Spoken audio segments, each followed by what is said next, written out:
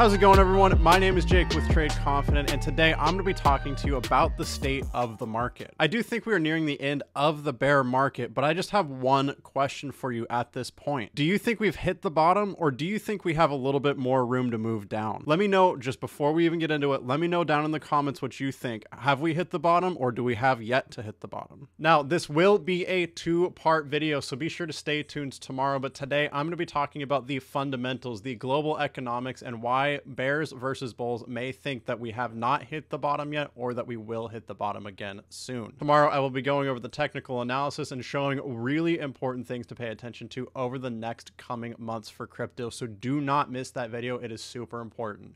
With that, let's get started. For the bulls, these people think that the recession is priced in, that any further rate hikes are priced in all the way up to 4.5%. Now, this comes after continued inflation, and it has been announced by Federal Chair Jerome Powell that 4.5% is the target for the interest rate hikes in order to bring inflation back down to 2%, which is their original target. Now, with that in mind, this means we are also approaching the Fed pivot. This is when the Fed no longer continues the 75 basis point interest rate hikes and goes down to 50 basis points or lower. When this happens, it is expected that the market is going to reverse. The next point for the bulls is, at least for Bitcoin, the bottom is usually reached by 382 days into the bear market. Now, the bear market started on January 3rd, and 382 days would bring us to the 24th of November 2022, which means we are very, very close, just over a month away from the expected bottom on average of the bear markets for Bitcoin. Another interesting point from the bulls is that most of the market is no longer reacting poorly to bad news. As an example, the last CPI report for September showed 6.6% core inflation, which is a record that we haven't seen since 1982. This is really not great news. It means that all efforts so far have failed to bring inflation back down, and that it's just going to continue going and going. In fact, even making new highs as of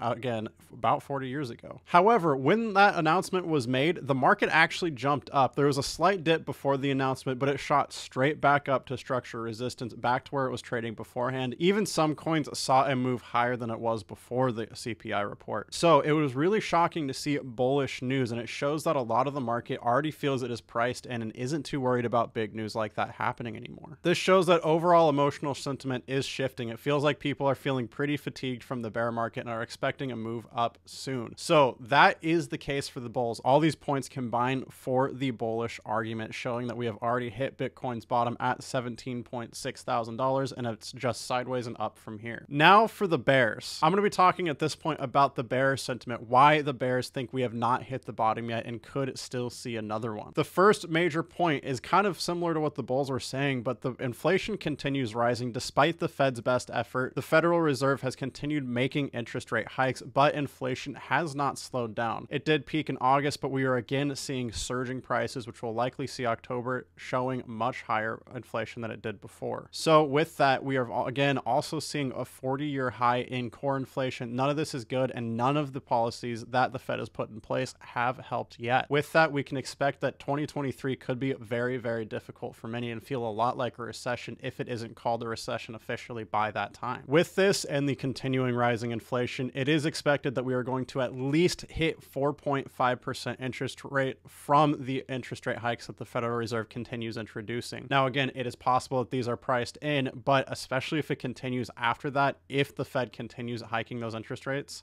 we could see a continued drop. Next is the European energy crisis. I know there is some controversy around this, but there's no denying that energy prices are surging for whatever reason that may be.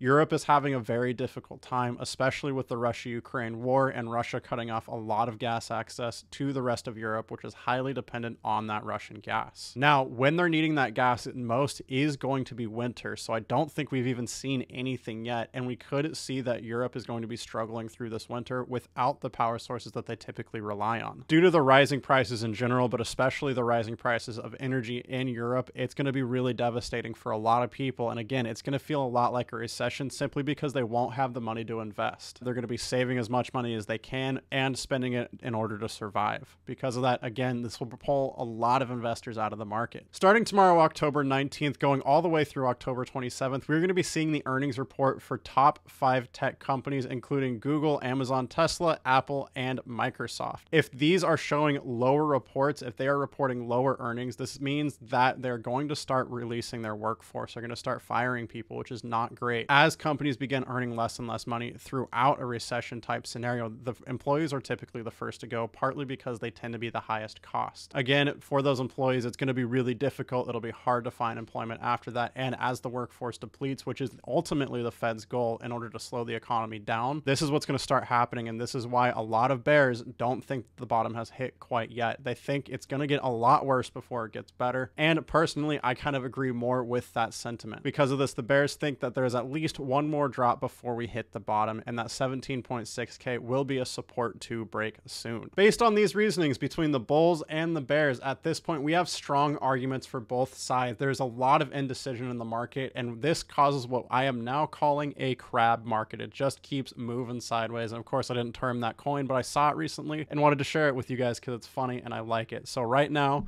it's a crab market. Bears and bulls cannot decide which way that I want to go, so we're going to keep moving sideways for a while. But again, me personally, I do think we're going to see moves down again before we see moves up. Thanks so much for watching, guys. I really appreciate it. If you enjoy this video, please like and subscribe. It really helps out our channel. And be sure to stay tuned again for tomorrow's video that covers the technical analysis portion of the bears versus bulls argument. With that, remember, trade safe, trade confident, and I'll see you tomorrow in the next video.